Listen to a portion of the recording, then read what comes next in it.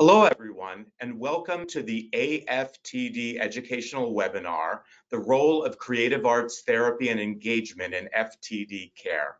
I'm Will Reiter, AFTD's Education Program Manager. On behalf of everyone at AFTD, thank you for joining us today. With full disclosure, I want to just share with you that I started my career working with people with neurodegeneration as a music therapist. So I'm especially interested in hearing about creative arts, art therapy, and music therapy today. Before I introduce our guest presenters, just a few housekeeping items. You should note that our audience is muted for the duration of the presentation, and this will help to keep the background noise to a minimum so that we can all hear the presenters clearly. But if you have any technical issues, know that you can write a message in the questions box and we will try to assist you. Additionally, there will be time for questions and answers at the end of the presentation. So please type your questions in the question box as you think of them. And I encourage you to not wait until the very end so that we don't get a flurry of questions all at once, but we will address as many questions as time permits. The webinar will also be recorded and archived on our YouTube page with all of our other educational webinars. And you can visit youtube.com/theaftd.org to find our webinar playlist. Next slide. So before we get directly to the program, just a couple of brief AFTD updates. And first, we want to let you know to save the date for AFTD's 2022 Annual Education Conference, which will take place on Friday, April 8th in Baltimore. It will also be live streamed online if you can't make it there in person.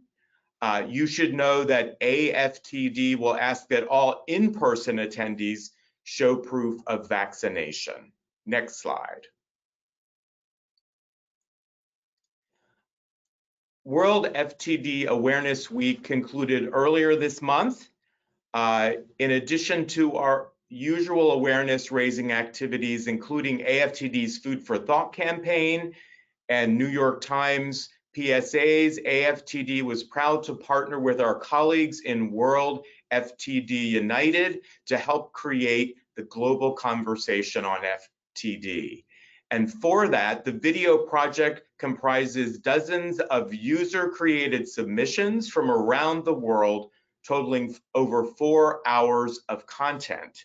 You can, if you missed it, you can still see it by visiting worldftdunited.net to watch the global conversation. Next slide. And just to give you a reminder, our website, theaftd.org, has a new and improved section entirely devoted to FTD and genetics. So I encourage you to visit it if you have any questions about the genetic causes of FTD, seeing a genetic counselor, or taking part in genetic testing. Next slide. So these are our 3 expert presenters for the day, and I'm going to introduce them all at present. Deb Del Signore is a board-certified art therapist with over 20 years of experience practicing in elder care, including as director of an Alzheimer's care community.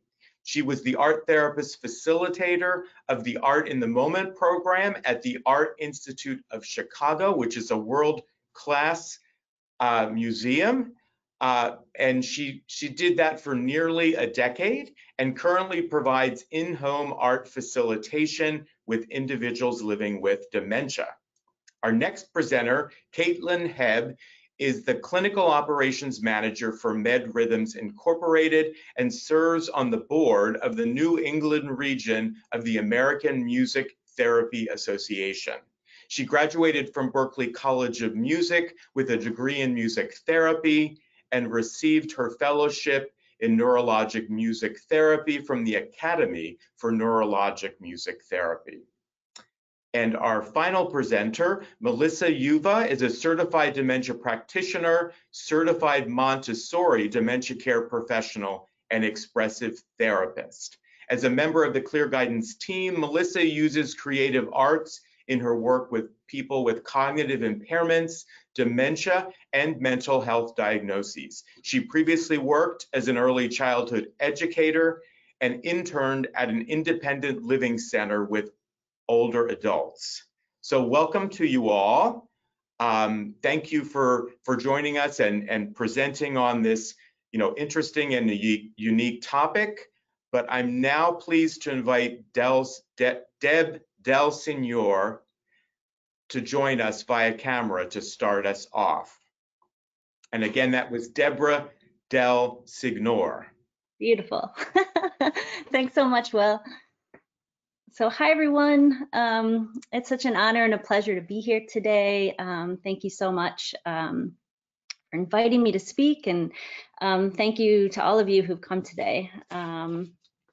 So as Will said, I'm an art therapist, and I've been practicing for over 20 years, and I've had a lot of experience working with folks with dementia, and also a lot of folks specifically who have been living with frontotemporal dementia of the many variants. So I'm here today just to talk to you a little bit about art therapy, what it is, what are some of the goals and benefits of that, how art therapy engages the brain, and therefore why and how art therapy might be a good fit for some people who have a diagnosis of frontotemporal dementia.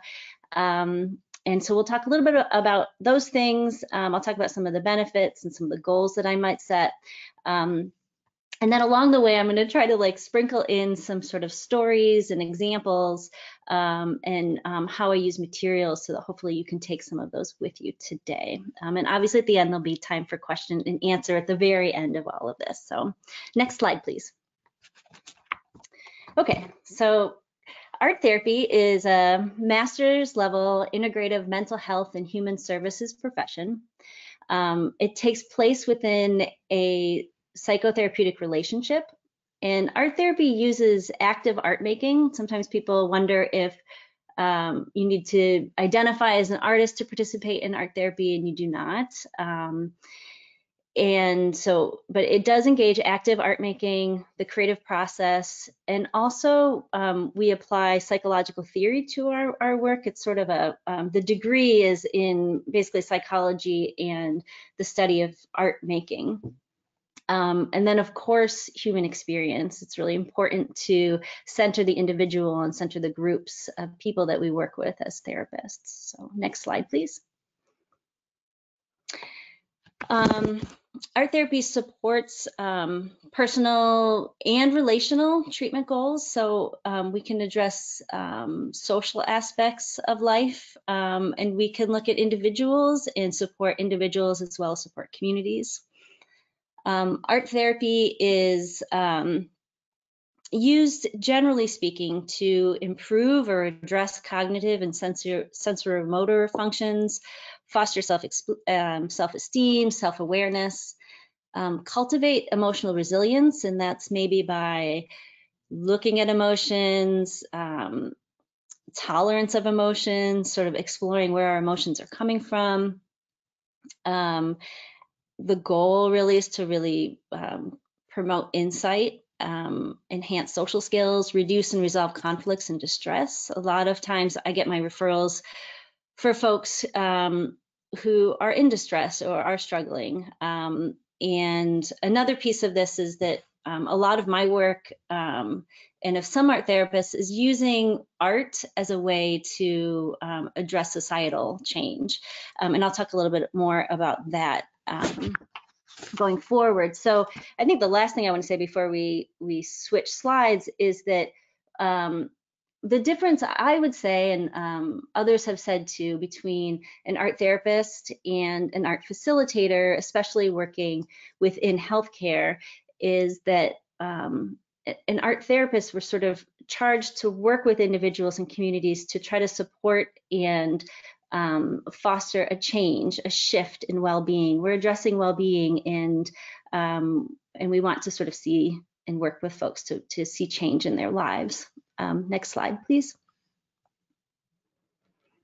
Okay, so generally speaking, art therapy is comprised of 3 components, and that is the art process, or the making of art, which is the process, the art that is made, which we call the product, and the relationship between the therapist and the individual or the group.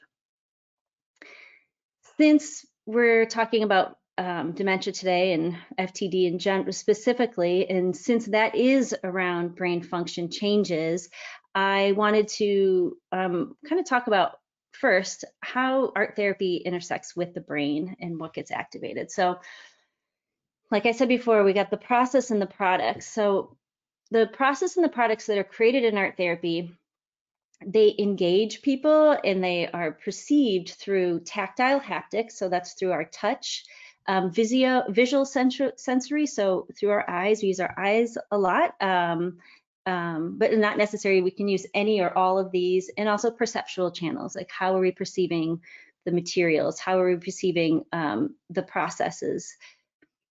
And then we reflect on the process and the products, and we process them around affect. How was that experience? How did that experience affect your mood? What associations are coming to mind as you're engaging in the art? What meaning can you make of this experience? And then we do that also through cognitive and verbal channels. Engagement in art therapy, it involves, if you've ever made art, which I'm assuming many of you have on this call today, it's kinetic, it's sensory, it's visual, it's emotional, it's cognitive. That's how we process our environments. And it also activates the corresponding neurophysiological processes and brain structures in our brain.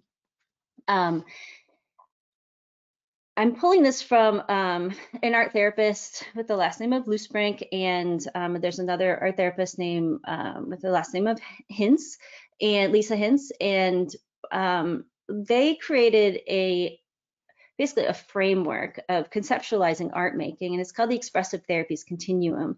And through this Expressive Therapies Continuum, it gives me, an art therapist, sort of a framework through which to consider, through art materials, how people engage with them, what they're making, how they think about them, to really assess how individuals are perceiving and engaging with the world around them. So working with folks who are experiencing dementia, it's a really valuable tool to really get an idea, not only for me as a therapist, but also for that individual. Where are you finding most comfort in processing and perceiving the world, and how might we kind of play around with that a little bit through materials? Next slide, please. So probably everybody on this call also knows this slide, so I'm not going to spend too much time with this. And so these are the common symptoms of FTD. Obviously, there are so many different variants of FTD. And within each variant, there is a multitude of individuals who are experiencing this, which includes so people's experience of FTD is very different from person to person. Obviously, that has to do with how that person's particular brain is impacted, what kinds of reserves are there, how are they responding to this, but also how people's environments are in the moment. And I take that part very seriously, as well as past experiences. This diagnosis doesn't become a person's complete identity and complete experience. People have lived lives, and their identities, how they've been treated in our society. Obviously, intersectionality around oppressed identities also comes into play. And I think it's really important that we keep all of this in mind when we're working with individuals. So the common symptoms: changes in personality. That's going to be the mood. That's the temporal lobe. Impairment or loss of speech. loss of interest, apathy, maybe indifference, compulsive or repetitive behavior, changes in movement through loss of body or muscle control, difficulty in planning, executive function is impacted. Obviously, that also impacts the people's experience engaging with materials and equipment and those types of things. So lack of empathy, disinhibition, hyperorality is also something to really be mindful of when we have objects and items that people might want to put in their mouths. We have to be mindful around that. Hypersexuality, compulsive touching. Again, that's sort of that haptic, tactile stuff that I talked about before. And then disinhibited exploration of environment when people are just kind of walking around. Next slide, please. Okay, so all of those symptoms I just named, and then there are sub-symptoms. So my first step as an art therapist is to really think, like, why are these symptoms emerging? Obviously, the neurological piece is there. This is a neurological event. These are neurological changes. But we must also look at the environment. What is the physical environment? What is the social, emotional, psychological, and perceptual experience of the individual? What do relationships look like? How are relationships and being in relation to others impacted by this disease? And also, like, what needs are not being met? I share with you on the corner here, this is Kitwood's flower of personhood. And essentially, Tom Kitwood was someone who wrote a book in the 1990s, Reconsidering Dementia, which had us really really think about how personhood, the idea and the concept of personhood, is sometimes taken away from individuals as diagnoses come to be, or as people move through systems of care. So at the center of this is we all, as human beings, not just folks with dementia, but we all need these components in our life to maintain and sustain a feeling and an understanding of personhood. So I think about all of these different things as I'm assessing and getting to know an individual. Okay, and we can go to the next slide. Okay, so as an art therapist, my approach is generally relational. I think it's really key that the person is centered. I've said that maybe multiple times now.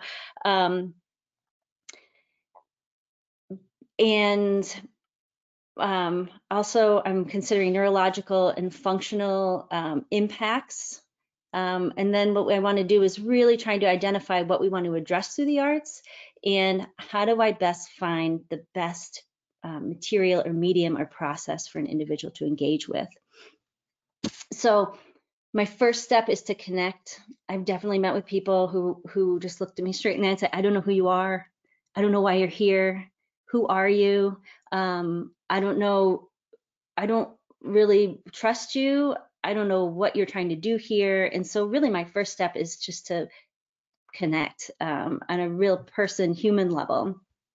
And as this begins to happen, I begin to assess. I often use this expressive therapies continuum approach to really determine, like, what are the primary symptoms? What's causing distress for an individual? Why was I called in to sort of support this person? Obviously that can be done by talking directly to that person, because that person is a wealth of knowledge. They know what's distressing them, but also talking to other people in their lives. And then once that's assessed, then I begin to construct what that engagement would look like. I'm going to consider what process, what experience might benefit this person to have through the arts, what types of directives, what materials might best elicit something that we're trying to get to. And then sort of supporting that person through that expression. And then we both will reflect. I said before that we reflect on an affective and a cognitive level. How was that? What did you experience? What did it feel like? How might this shift? We'll revise and adjust. Sometimes new goals need to be set. Do we meet an old goal? Let's move on to another goal. So next slide, please. Okay. So the goals generally, when working with folks that are living with this diagnosis, I think it needs to be clearly said that it's not a cure-based approach, or it's not a cure-based goals, and that includes this idea of trying to help a person adapt to an environment that might not be set up for them. A lot of times we want people to try to look the way they used to look or act the way they used to look. We want to meet people where they're at and sort of just try to make living enjoyable, make living meaningful. So some of the goals might be around communication. Sometimes I've sat down with people, and what is most important in the beginning when they have this diagnosis is, how can I communicate now with people while I can communicate clearly that I love them, that I care about them, that that they matter to me. And so sometimes that comes forward through life review. Sometimes that comes, I've written lots of letters with people, made art with people to help them communicate. Later on, communication might become more challenging, and it might be a communication of emotions. It might be a communication of, this is my anger, and instead of knocking over the TV, I'm going to, I'm working with individuals to be like, how can we get this anger out? Maybe it's a kinetic experience that we need through the materials. A goal might be an adaptive function. Sometimes it's common for people to have perseverative behaviors. Where's that coming from? Why is that necessary? And if we can't get to the heart of that, then what are some alternative measures? Instead of, there was a woman I worked with once, and her perseverative behavior was to sit on the floor of her house and dig all the dirt and grime out of the floorboards. And in time, there were lots of cuts and like injuries that were occurring. So trying to find an alternative outlet for that. We can do collage. I've done lots of decoupage with folks with lots of strips of paper. It's a repetitive process over and over again. Also with exploration of environment, how might we work with materials to help folks feel more grounded, to feel more aware, and maybe be able to sit for longer periods of time. Or if that's not really what they want, then I don't know what's going on. Oh, I'm sorry. Then maybe it's just a body-based thing. That was my alarm. Well, I'm right on time. 1 more minute. Okay, so also, if people are finding themselves being very passive or like stuck, I feel like my goal as an art therapist to help folks find the medium of their choice, the medium that allows them to enter this state of flow, so they can get sort of lost in this process of making. A lot of calming can happen during that process. Containing stories is really common. I've worked with lots of folks where we write stories or draw pictures around people's lived experiences. They want to be the writer of their own story. Yeah, and I think ultimately too, like one last thing that I'm really interested in is, how might we utilize the arts with folks who are experiencing this to address maybe some of the care and systemic issues that we see in FTD care, in like long-term care that isn't set up for them. Like, how can we begin to use art to maybe share the lived experiences from the folks who are living that to the caregivers, so that we can bridge that connection and uphold personhood. So.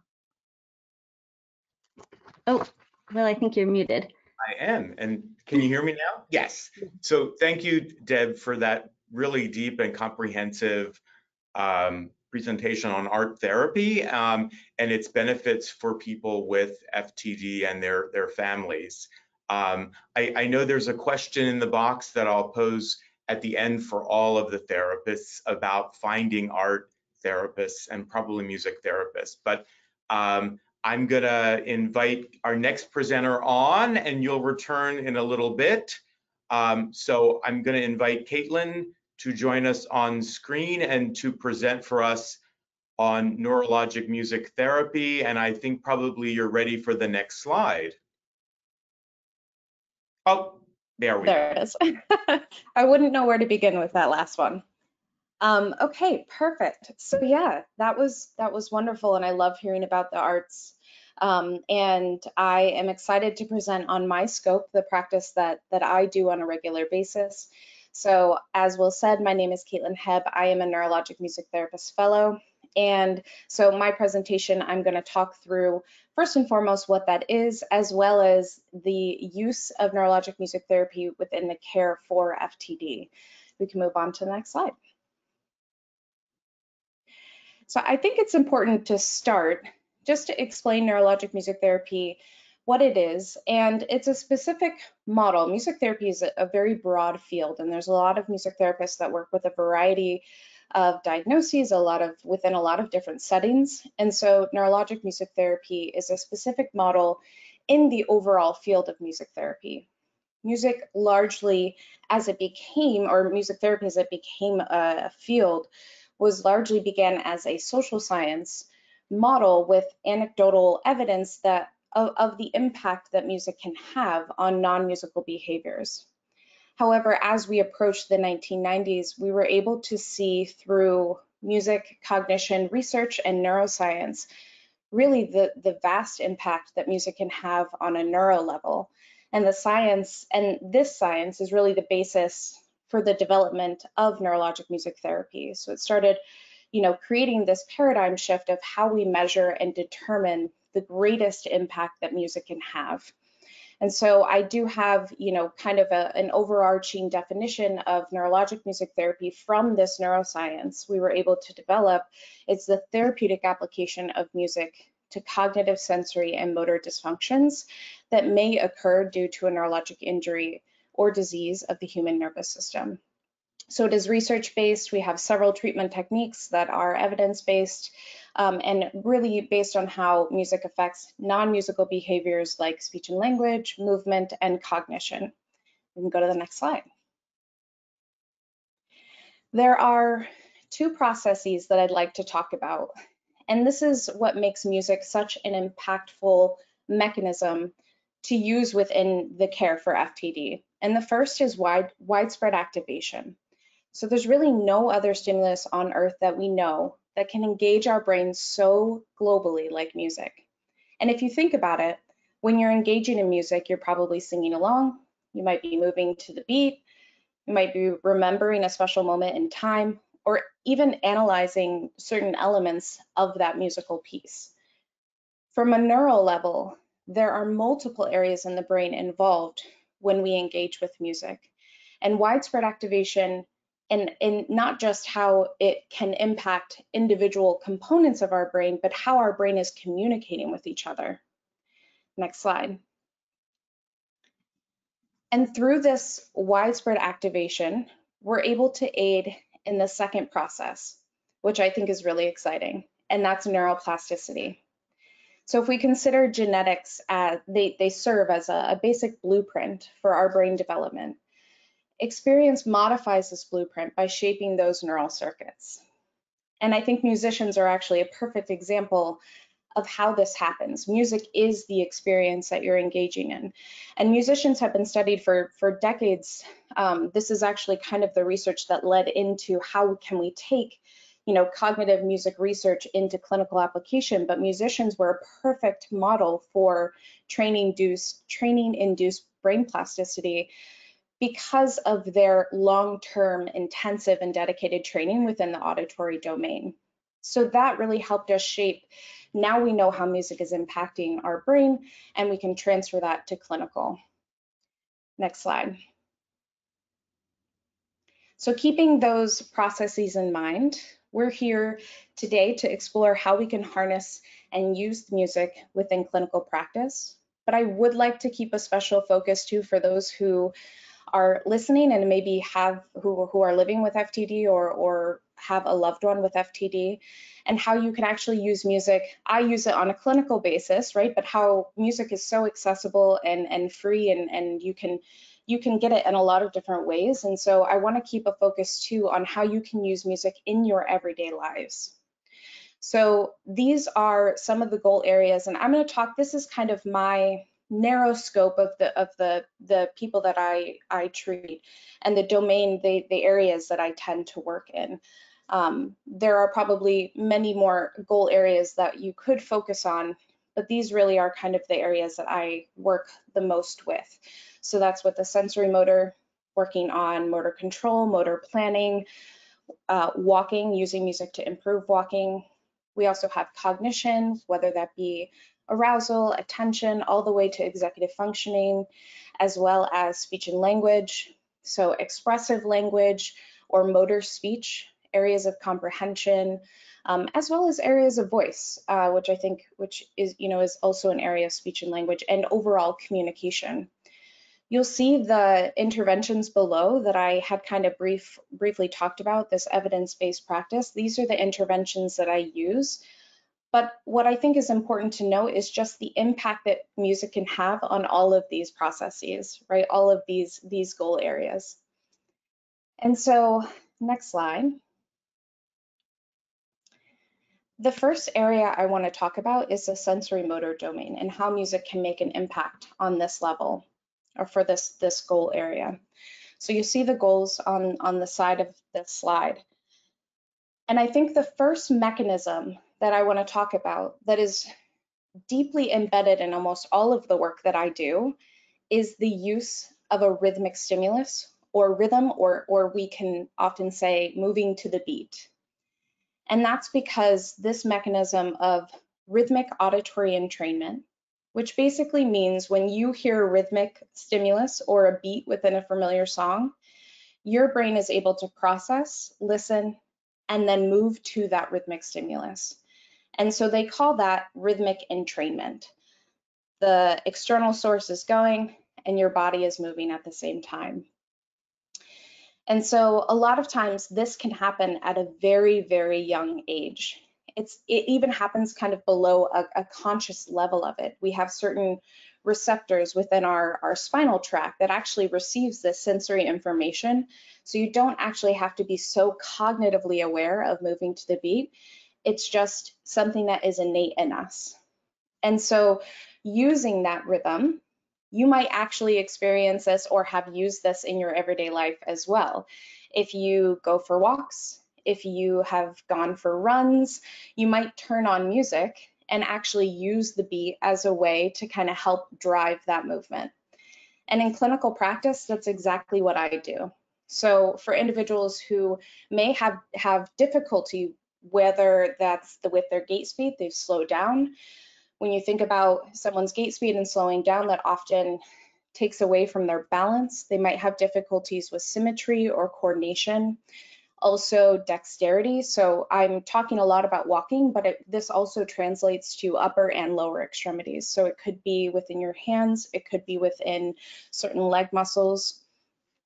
So when you pair this with a rhythmic stimulus, then you can optimize the movement. And so in clinical practice, what this would look like is I would probably watch someone look at their movements. This is my guitar. Look at their movements, and I would first find where their baseline is, right? From their baseline, I'm then going to use the music to create a therapeutic change. So do I want to use the music to increase the intensity of what they're doing? If it's, let's say, bicep curls, and we want to use music to help increase the, specifically rhythm, increase the intensity of that and optimize that movement. It also could be, for example, within walking, I want to increase their cadence or the steps per minute that they're taking, which can help with their overall gait speed and balance. So if I'm going and I'm watching them walk, I'll get their baseline cadence. And from there, I might actually modify that cadence. I might go up 5 to 10%. And what we find is that individuals are able to, with this external source, walk a little bit faster. So I might play something as simple as step, step, step, step, step. And you can probably nod your head. You could probably move along with this, right?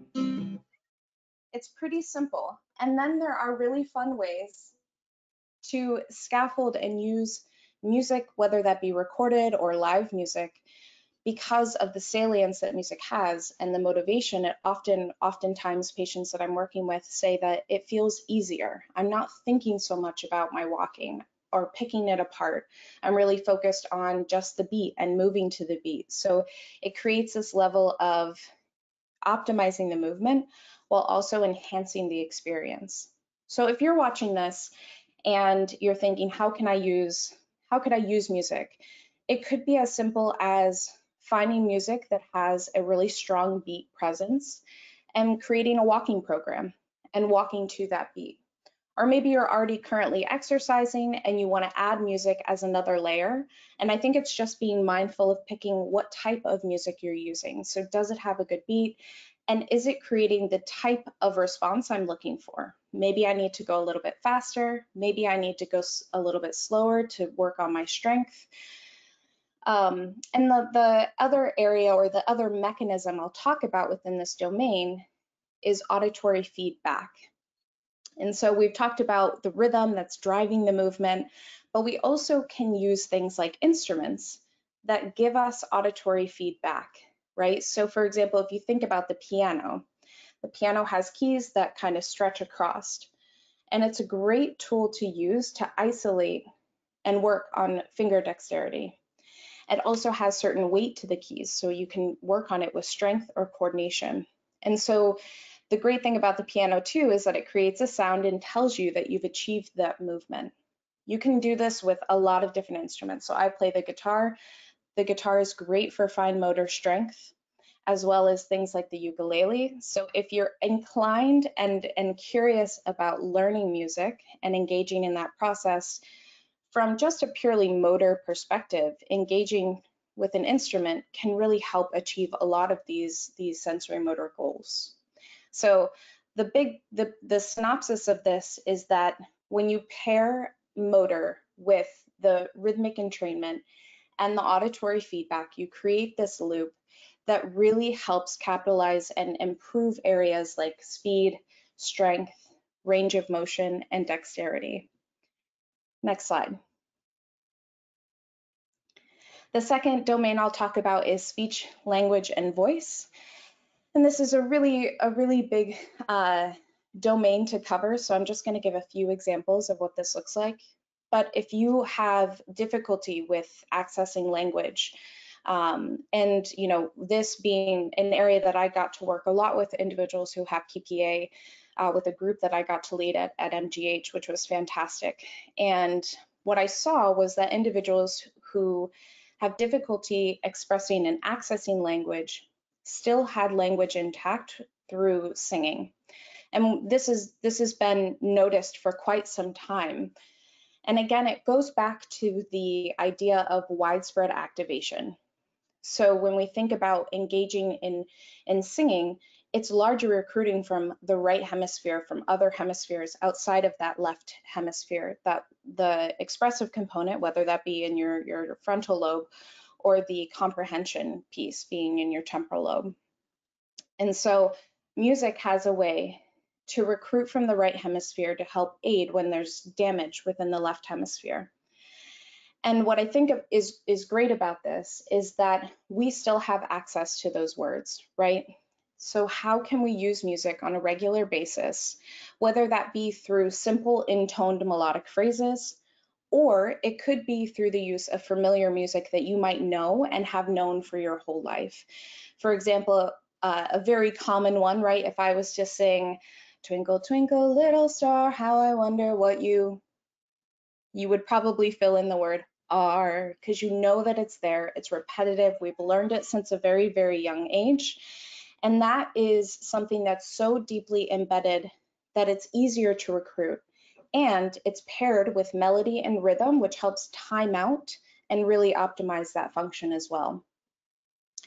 The nice thing about music, and for individuals who are also trying to kind of access language when they need it, if they're having difficulty finding words, is that this melody that we create oftentimes in music, particularly in Western music, but probably in other types as well, is that we have this musical expectation within a phrase. So da da da da da da da da da da da da da. It's going to come back to that. It resolves, which helps us remember the information. Specifically for individuals who are trying to recruit language, it helps us recruit that word that we're looking for. So while that kind of pulls a little bit within the cognitive domain, it's really kind of serving as a language function. So the idea of using a catchy melody to help recruit language is very, very effective. So I wouldn't necessarily recommend using, if you're thinking about using music in this way, I wouldn't necessarily recommend something that is already associated, right? Might already be associated with something like Twinkle, Twinkle, Little Star. I would maybe try to create a melody that is simple and easy to remember, but doesn't already have information attached to it, so that when you go to use that melody, you're able to recruit that word a little bit quicker, and it's specifically built for that.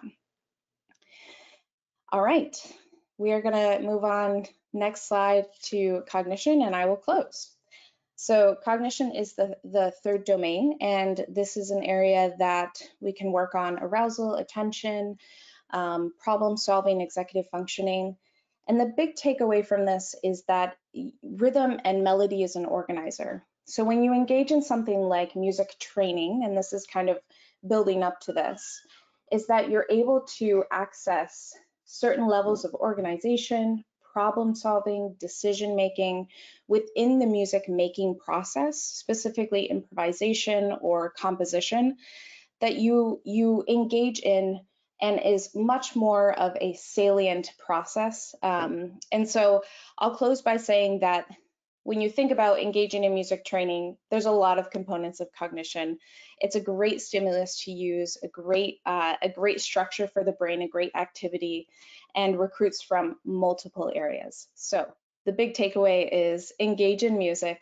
If you've thought about it, if you're curious about it, it doesn't matter the level, but it is crucial and important. So with that, I will transfer back to you, Will.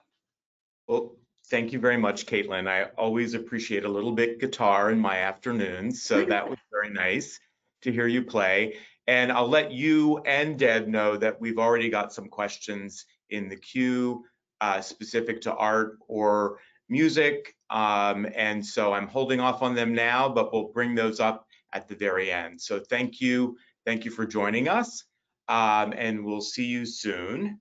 Our next presenter, I'll invite Melissa to join us. And there she is. And next slide for Melissa, and take it away with creative arts, using a number of modalities to benefit people with FTD. Thank you, Will. It's an honor to be here today. Hello, everyone. I'm Melissa Uva, the expressive therapist at Clear Guidance, based out of Needham, Massachusetts. I graduated from Lesley University's expressive therapy program with a specialization in art therapy last spring, and I'm currently working towards licensure as an art therapist and mental health counselor. Today, I'm going to be presenting on how creative arts inspires expression and engagement for those living with FTD. Next slide. For this portion of the presentation, I will share some case examples, and for confidentiality purposes, I have changed the name of my clients, and I've been given permission to use some of their responses in art within my presentation. I hope to provide examples of using creative arts as a way to connect, motivate, and engage those living with FTD. Following some of my scenarios, I will also be sharing some of the benefits that come along with the creative arts engagement, and I'll provide a few recommendations for incorporating creativity into your own practice. Next slide. So as I shared a little bit about my background, I wanted to touch on my approach. My lens and practice is built off of a mesh, really, of a strength-based, Montessori, and person-centered approach. And when I boil it all down, really, it's important in my work to find and highlight the strengths of an individual and what people are still capable of doing in a time when there's a lot of focus on some of the things that they are no longer capable of doing. While art therapy is the core of the work that I do, I often incorporate other modalities as needed in a way to connect with other people that's meaningful to them. Sometimes that includes some traditional modalities and other times non-traditional modalities, which you can see listed below here, from visual arts to bibliotherapy. Many of these modalities complement each other very well, and in these next few slides, I'll show some examples of how I integrate them and incorporate them for an intermodal approach. Next slide. For Noah, I'm going to walk you through the sequence of his creative arts journey. Noah's presenting symptoms include cognitive and physical decline with a heightened sense of awareness around the decline, resulting in perseverating thoughts causing stress and anxiety, as well as signs of apathy, lack of interest, initiation, and motivation. Now, when I first met Noah, he did not identify as an artist. And to work with him, I narrowed my focus of symptoms down through assessments, observations, team efforts with coworkers, family members, and with Noah himself. As I got to know him, I discovered that through all of Noah's hardships and life changes, he expressed a glimpse of interest for flowers, nature, seasonal changes, both visually and metaphorically. As we built trust and a therapeutic relationship, I expressed a genuine interest in his photography, and we hit the ground running from there. Led to photos, sharing photos, printing photos, creating photo albums, and this was a great way to appreciate and honor his creativity. It was a great way to create a visual timeline and representation of our time together. And it was also a wonderful way for him to share these albums with family members, to connect with them on a level where he felt confident and where he felt that he had a purpose and a meaning. So to create a more hands-on experience, we brought in real flowers, and we began by adoring them and admiring them, and then arranging them out on the table to take photos of them. And as you can see in some of these pictures, and then we pressed them into a book. And this led to framed pressed flower creations, which Noah proudly displays around his home. Next slide. For Seth, I'm going to provide an example of a specific directive that I used during one of our virtual sessions. Seth's presenting symptoms include processing losses and changes in his environment, his relationships, and his cognitive and emotional functioning.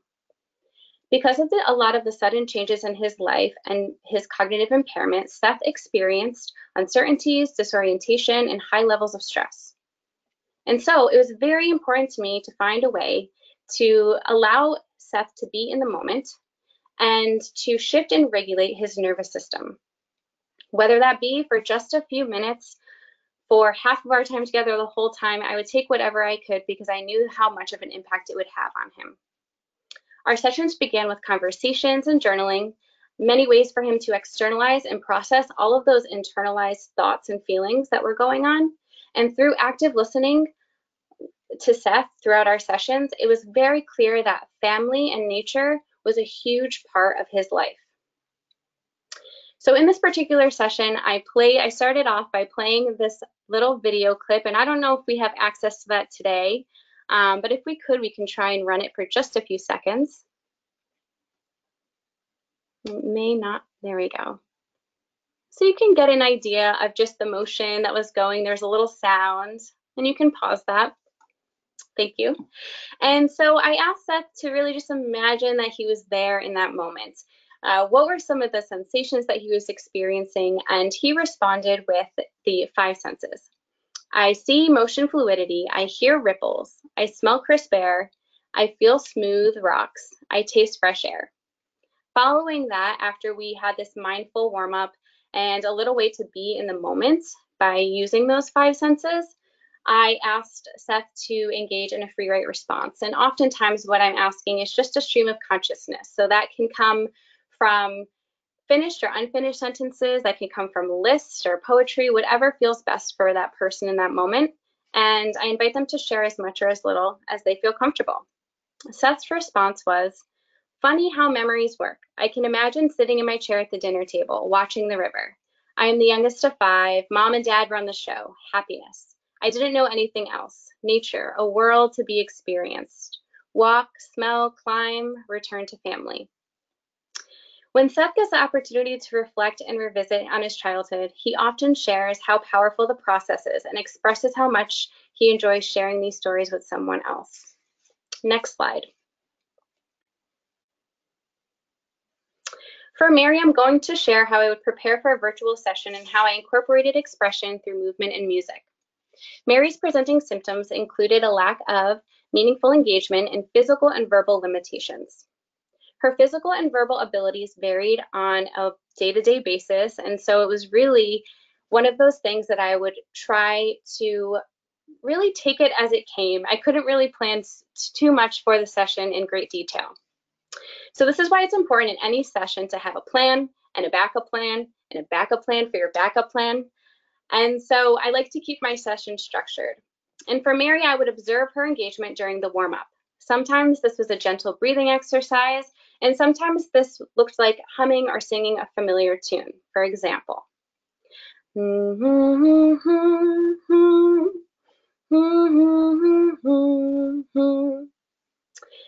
I would observe her body language in response to the warm-up, and that was informative to me to get an idea of her baseline.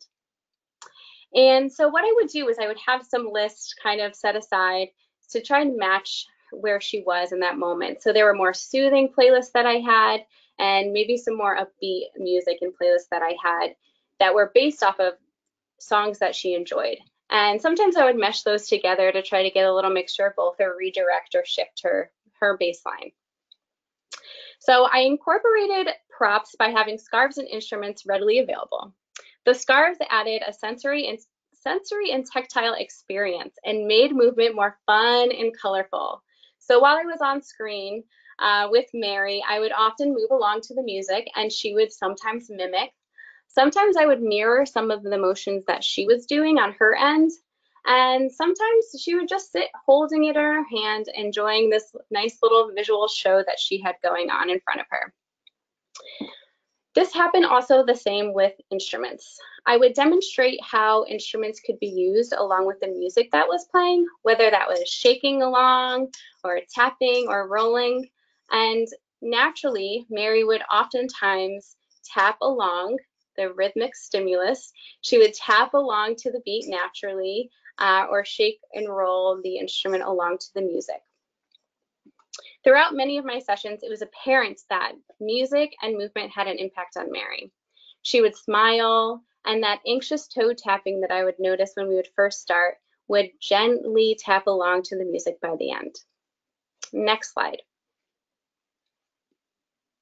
So based on many of my experiences, I have found that there are a lot of common benefits, and here's just a list of a few that that came to the top of my head. And what I think about it, what's really important is just this improved quality of life, right? Giving somebody purpose, meaning, something to engage in. Next slide. So just a quick review of just some suggestions and recommendations when incorporating any sort of expression is thinking about your approach. You want to consider your environment. Just try to be mindful of distractions or noises that are going on or the space that you're creating in. Notice and pay attention to your own body language and how you're presenting the activity. For attunement, you want to attune to the individual or the group that you're working with. Try to match their baseline. Where are they in that moment, and how can you take your ideas or directives and modify them to benefit them in that moment? And which leads me to adjusting and adapting. Yes, sometimes this means that your wonderful directive that you spent all that time on just needs to be put aside for the moment, and you need to meet that person where they're at, and that's okay. It's important to be flexible for this type of practice. And next slide is just a thank you, if you could go there. So thank you all for being here today. Again, it was an honor to be presenting.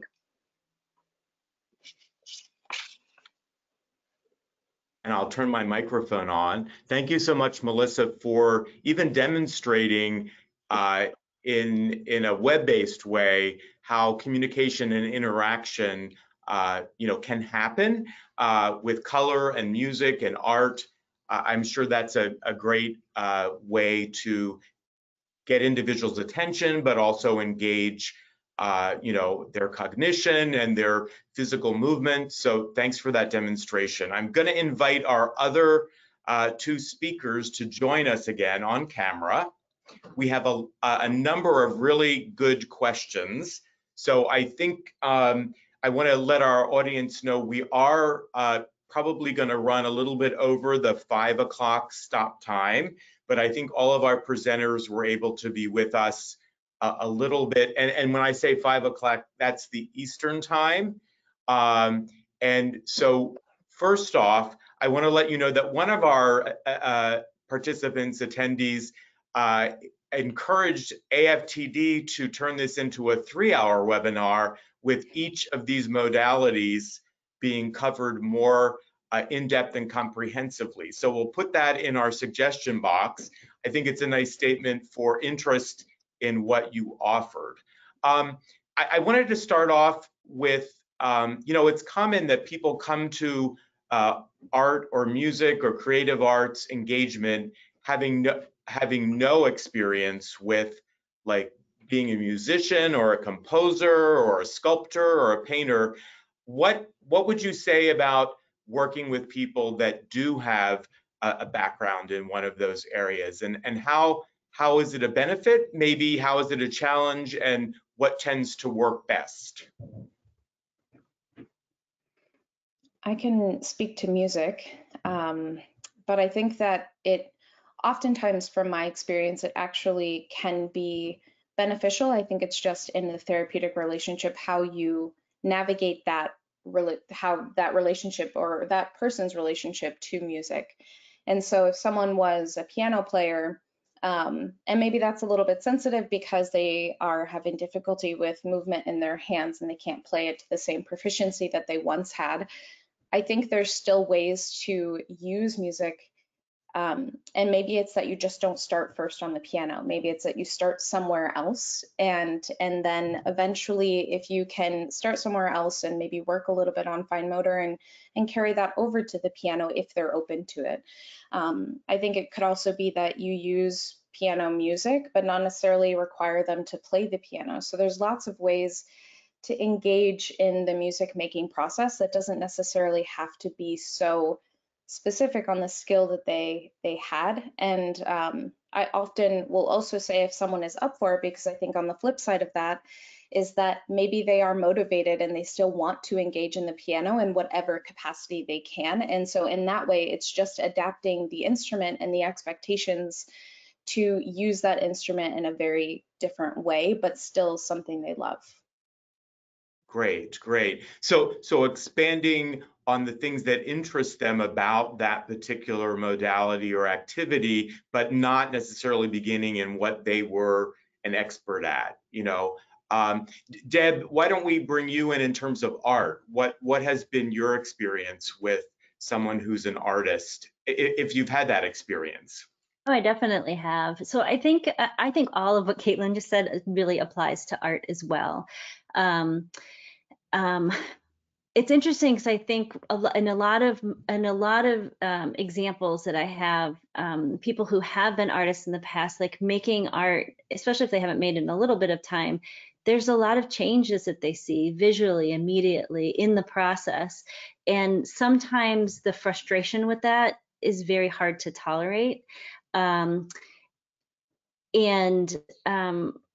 times, like so on one hand, people might be able to find that flow a little bit easier, but if there is, because it's a reminder of losses in some instances. So I would say definitely like switching mediums, but also having conversations around, okay, like lots of things are changing. Even your art is changing. Let's see if we can sit with that. Like that's, in a way, it's a tangible representation of shifts that are happening cognitively, and that gets expressed.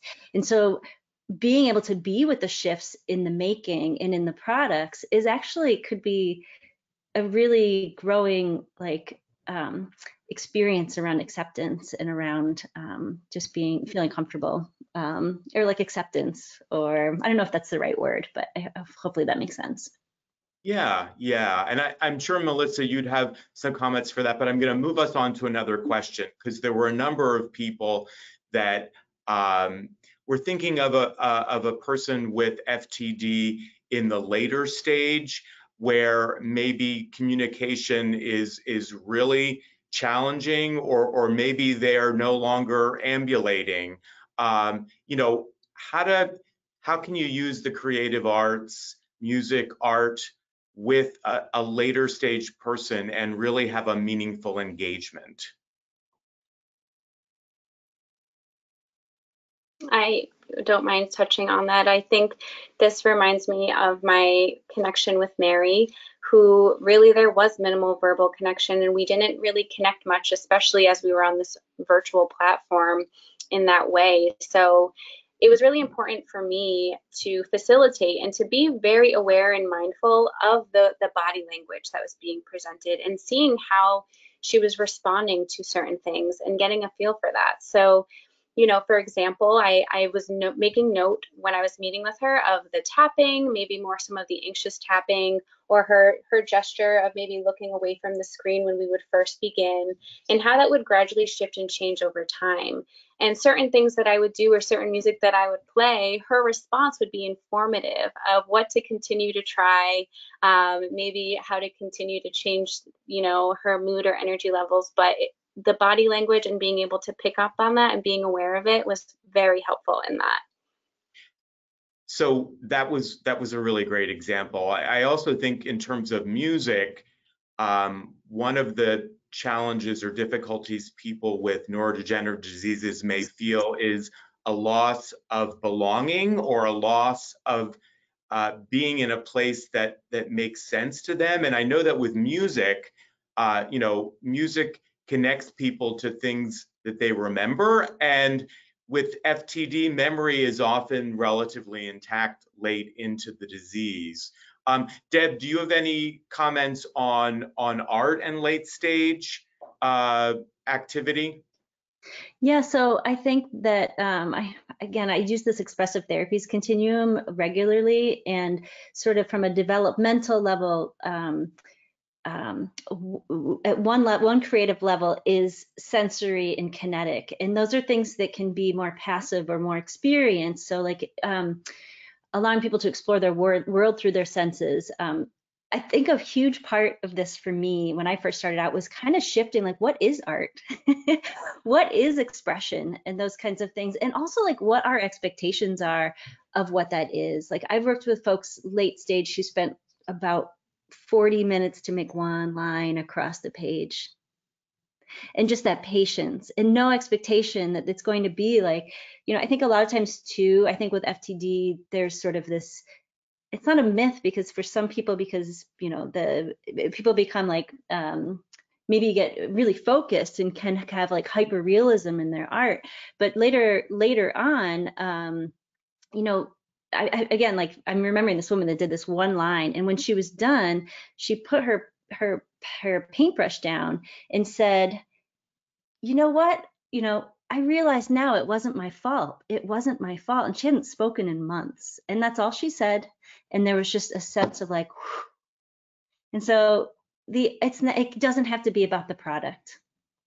Right, right, and I think that the creative arts